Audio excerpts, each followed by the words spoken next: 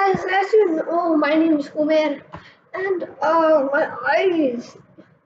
my eyes and yours will be strained at night if you all are using the white light settings in your Windows 10 computer.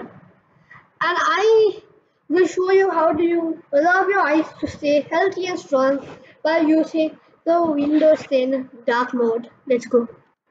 Guys, I am in my PC and you can see my taskbar and this side is in white. So if I want to change that, I can go for the search bar and type dark mode. And over here you can see turn on dark mode. Just click that. In settings you can see choose your color filter. I will choose dark mode. I'll click custom. Okay, after clicking dark mode, you can see the white in my PC turned into black.